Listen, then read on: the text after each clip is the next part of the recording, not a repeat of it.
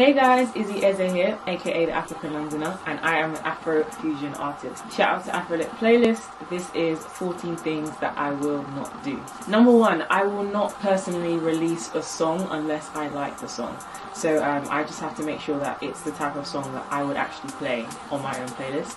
If it isn't, then it probably isn't a good song. Number 2, I will not release a song without a contract. I know that it can get a bit iffy sometimes. It can be a little bit awkward when you're asking someone for a contract when you're trying to build good relationships.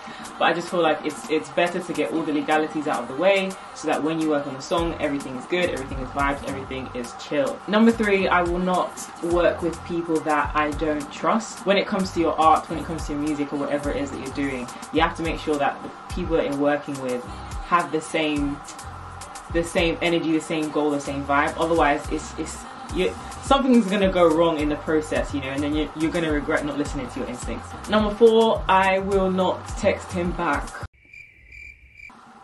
Number 5, I won't stop singing Valentine is Coming because that song is just amazing. Like every single year, Valentine is coming.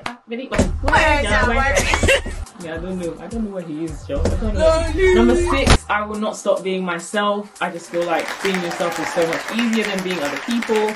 If you act like other people, eventually you're gonna burn out and it's just pointless. 7, I will not bungee jump, but I will skydive. 8, I will not overwork.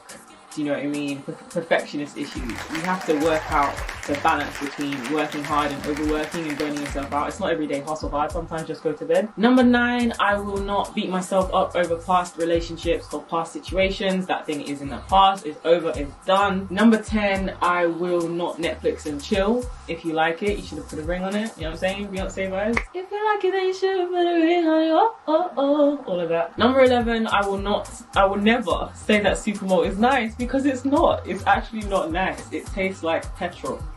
If I ever tasted petrol. Number 12, okay, no offense, but I will not promote Ghana Jollof. You know, Nigeria's girl stuck in things, you know. Number 13, which I think is really important, I will not give up. I think it's something that I have to remind myself every single day. As hard as this life is, listen, don't give up. Finally, number 14, I will not stop plugging my music. Lesson From Me is out now on all streaming platforms. Music video is out as well. Make sure you like that, comment, subscribe, download, all of that jazz. And yeah, I hope to see you somewhere on Instagram. Make sure you follow me at It's Izzy Eze. That is ITSIZZYEZE. See you.